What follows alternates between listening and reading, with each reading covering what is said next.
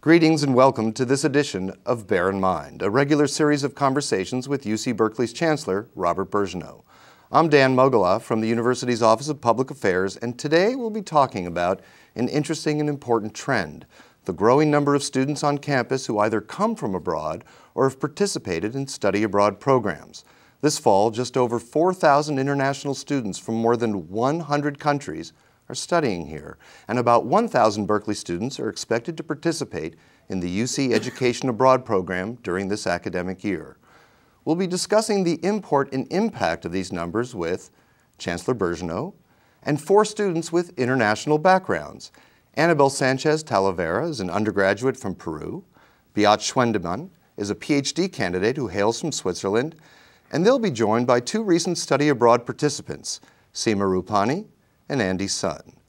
Now, Chancellor, before we talk to the students, I know that this trend is something that you support and believe in, and if I'm not mistaken, in your own student years, you had a formative experience in this regard. Tell us a little bit about that. So I actually had 2 significant experiences. First of all, of course, I was a foreign student myself who came to the United States from Canada, which may seem not very far away, but actually, especially the culture I grew up in, was very far away, couldn't have been further away. I lived in an international house with students from Indonesia, from France, from England, from India, and that by itself was an exciting experience. My second international experience was then, having been to a certain extent Americanized, I then went off to England, where I was a postdoc at Oxford, and that was the middle of the Vietnam War. And there, I would say the immediate shock was turning on the television and watching French footage of what was going on in Vietnam and seeing the difference between what was allowed to be shown on American television and what was appearing on British television, which then immediately might even say radicalized me in terms of my attitude towards the war. And both of those experiences were extremely informative. Also, Oxford, frankly, was just a very exciting place because Oxford already at that time was a truly international university, and I was able to establish friendships with people from Peru. Actually, one of my, in fact, good friends there that I ended up selling my car to was from Peru. And there were students from Australia, students from the United States, of course, and of course, British students themselves. So all of that, I think, contributed in a really significant way to my own growth as a person and my own understanding of what education is and what education could be. So now, as a chancellor, how have you taken that experience? I mean, how has that experience informed your support and your belief in the importance of, if you will, a globalization of the campus? Right. Well, we obviously live in a global universe, even much more so than when I was in school in the 60s. And it was the president of the University of Mexico actually said to me in the context of Mexico that he thought the single most important thing for a student in this century to learn was what he called intercultural competence, which is, he said that the successful people in the 21st century would be people who could move comfortably between one culture and another. And so I think our students here at Berkeley should have that opportunity as well to gain intercultural competence. One way, obviously, is to go abroad, as 2 of our students did, and gain international experience very directly and bring it back with them. The second is for international students to come here as both undergraduates and graduates. It benefits them, but it also benefits every single other student that they talk to, and that in the classes they can bring an international perspective, a South American and European perspective in this case. And so I think it's also extremely valuable for our people born and brought up in California to have international students in the classroom with them. So let's actually talk to the students at this point. This is sort of the main event, and Anabel, I'm going to start with you. So tell me a little bit. You're from Peru, yeah. And tell me a little bit about why you came to Berkeley and how you feel your presence here contributes to both the culture of the campus, to the classroom situation. Talk to us a little bit about that. I came here mainly because my major was biology, and I knew that UC Berkeley had a very good program with biology, so that's why I came here. Yeah. Yeah. And what do you think, how does your perspective, do you bring a different perspective to some of your classes? Do you find yourself contributing in a unique fashion as a result of your origins? Mainly I think it's just kind of trying to break the stereotypes that people have most of the time about South America, which are kind of, ridiculous. And, just trying to, speak out and say them aloud, and I think that's very important. Yeah. Beat, you're from Switzerland, and I know that's a country that comes with its own set of stereotypes, and so I'm interested a little bit about why you came here and what your experience has been on campus and what you think the presence of folks like you actually adds to the community educationally and culturally. Yeah, I'm here on a Fulbright scholarship, and I chose Berkeley for a particular reason because Berkeley is one of the most international universities and has a great reputation in education research. And so I was very interested to learn about the culture in Berkeley in general, and then also learn, become a part of the intellectual culture at the School of Education where I'm located. One of the reasons why I was very interested to come to the US is because Switzerland and the US share a lot of similar problems. Both have a lot of international people come to the country as young students who need to be kind of integrated into the existing culture, and so I was very interested to learn how the US deals with this, because Switzerland has a very similar issue. And so for me it's very interesting to see across how other cultures come up with solutions for similar problems. Seema, a little bit about your experience. You were on study abroad, I believe, last spring. Where were you? Why did you go? What did you bring back? I did study abroad in South Africa, in Cape Town, and I actually chose that country because my mom is South African, but I didn't have much of a connection with the country growing up in America. I'd only been there a couple times to visit family, and I didn't feel like I got to actually explore the country on my own. So I decided to take advantage of the study abroad program and go there, and also because I'm studying international sustainable development and conservation and global poverty, I felt like I really needed to get some in the field experience that I couldn't get inside the classroom. And so aside from the educational benefits of being abroad, what did you bring back with you how have your perspectives changed in the way you interact both in class and out of the class? I definitely think that I realized my ability as well as my responsibility to keep a global international perspective in any work that I do here and any activism that I'm doing locally. Interesting. And like the comments that I've made in class have been, because I'm studying international sustainable development, and because I was able to actually go to South Africa and like work in the field and do internships and kind of be in a country that's in that transition to sustainable development. It was nice to be able to come back and give insightful comments in my classes about my experience abroad and how that relates to our perspective of sustainable development. Mm-hmm. Andy, I think you were in Hong Kong, right? Tell us a little bit about why you went there, what you brought back, what it's meant to you. Sure. So I was born in Shanghai and grew up in Boston and came to California when I was around 7 years old. So I've had a relatively good amount of international experience before I studied abroad, but never had I went abroad under an academic setting. And as an undergrad in the hospital business, I was given an opportunity under the global management concentration to really take advantage of the study abroad requirement and go to Hong Kong. So I chose Hong Kong because at Haas, we're sitting in classes and all we hear about is Asia and the burgeoning economy and how the future lies within China and Asia. So I thought it would be a great experience to go to Hong Kong and experience that firsthand. And the collaborative culture at the university and the ability to work with people from all around the world in group projects under an academic setting was really an invaluable experience. So I'm interested for many of you, the Chancellor brought up at the beginning this idea of intercultural competency. What does that mean to you, and how have your experiences, either as study abroad participants or people who've come from abroad, what does that mean to you, and how important do you guys think that is in terms of your ability to succeed and thrive in the world when you leave the campus?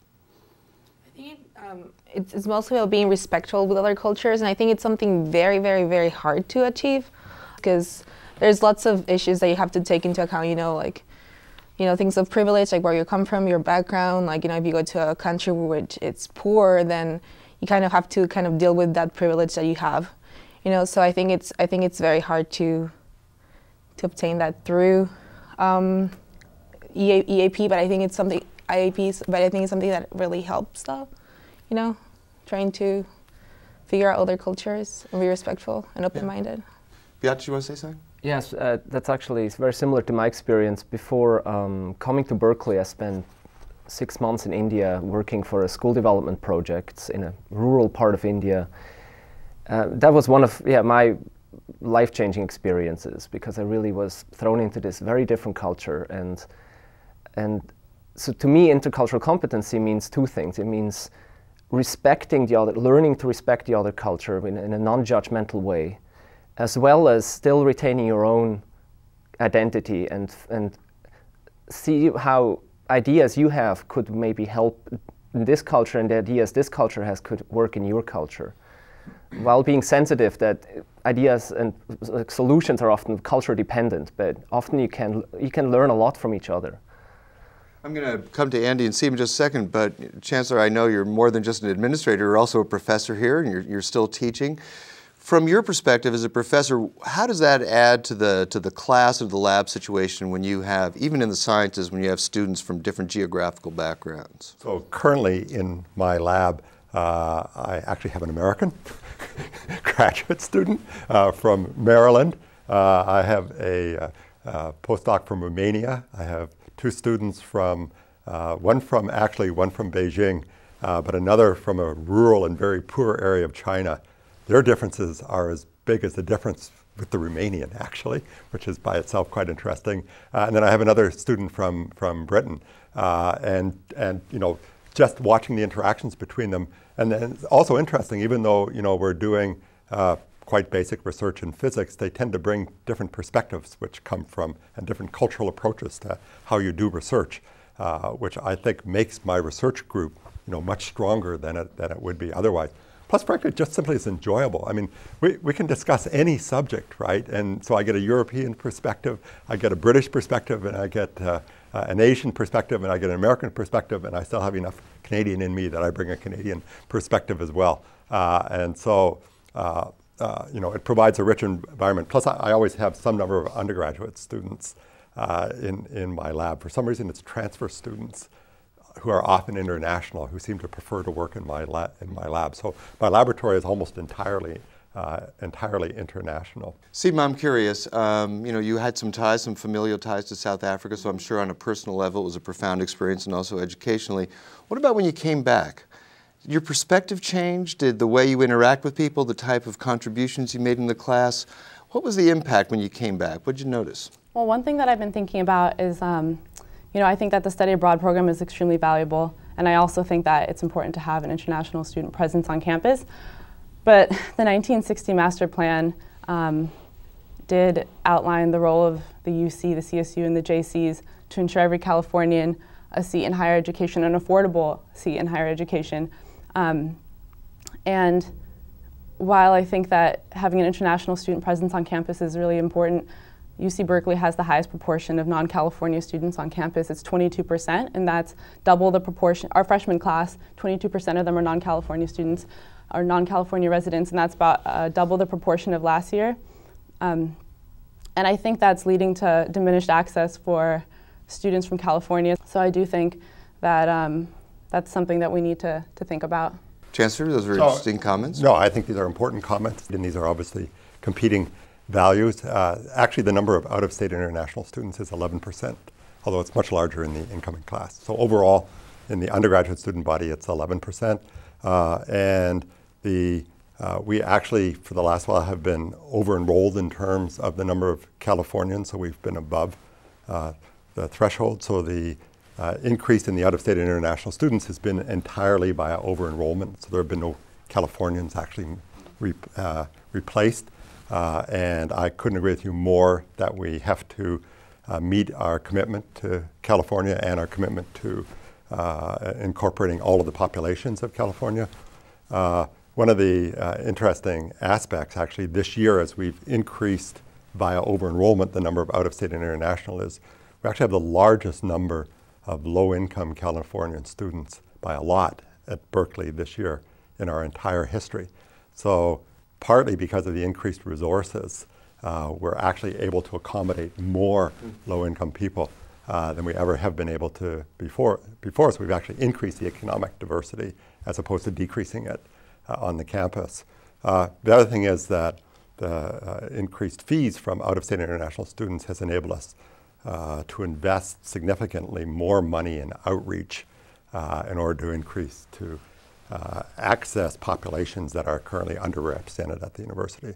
So although there are competitions, as you just said, we've actually are doing our best to turn it into a win-win situation, which so far is actually working. You know, we were talking about, and it's interesting, I think, is just as a side note, that 60% of the students who participate in the study abroad program are Pell Grant recipients. So we're finding a lot of students who come from financially challenged families who are, you know, taking advantage of that opportunity. And it's neither here nor there whether you fall into that category, but it's clearly something that's being embraced by a lot of students to expand their horizons. So on the subject of intercultural competency, I'm wondering, when you came back, how you found your own perspectives change and the manner in which you interacted with your fellow students or professors had changed. Yeah, so I'd like to take intercultural competency to a newer level, a higher level actually. I see it as cross-cultural comfort. Not only are you competent, but you're comfortable and you're enthusiastic to embrace new situations, new cultures, and experience new things. So when I came back, I had a whole new perspective on business in Asia, and I was able to contribute positively to my classes at Haas and make insightful comments and work in collaborative projects that really harnessed what I learned in Hong Kong. So I thought that was particularly valuable, that experience I received in an academic setting. Mm-hmm. Beat, I know you're interested, you're a PhD candidate, right, and interested in being an educator. Mm-hmm. How's this experience of having crossed cultures, of having come to Switzerland, to the United States, to study at Berkeley, how do you think that's going to influence you as an educator, having made perhaps a more nuanced appreciation of cultural differences, the way students learn, the way they interact?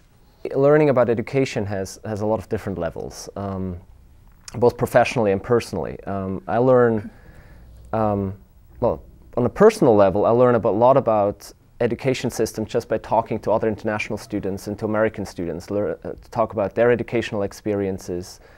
I live at the International House, which is as international as it gets. And so I talk a lot to other students about their education experiences, and a lot of, in different countries they have different approaches to how to educate people. Like in Asia, they have a very competitive culture where the students compete with each other and try to finish as quickly as possible. In other cultures, there's a lot more, like in the US, for example, people have a lot of alternative ways. They go sometimes into a job and come back to academia later, and so you get a lot of older students, whereas Asia has a lot of, the student population is generally younger. And Europe has an extreme diversity of different education systems. Every country has a very different system. And so for me, it's interesting to compare them with each other. So last question that I'd like both of you to answer. For other students who might be considering or just becoming aware of study abroad, what do you say to them? What's the advice that you would give to people who are kind of thinking about that possibility sometime during their academic career? I definitely encourage them to study abroad as long as they can until we run out of money for study abroad programs. Mm-hmm. Andy, what do you think? I would say it's one of the best decisions I've made in my life. I've acquired such a large network of international students that I've met abroad. I can close my eyes and put my finger on a map, and chances are I will know someone who, or have a friend I met in Hong Kong who lives there. And I already had a lot of international friends come and visit me, and I'll be visiting them in the near future. So expanding your network is a great thing. Chancellor, closing thought from you, please, just about what you've seen of the benefits, where you think we're heading, and what do you think this level of, sort of international representation on campus is really resulting in? So I think just as these examples going both ways, right? I think it's really important to have perspectives from different directions.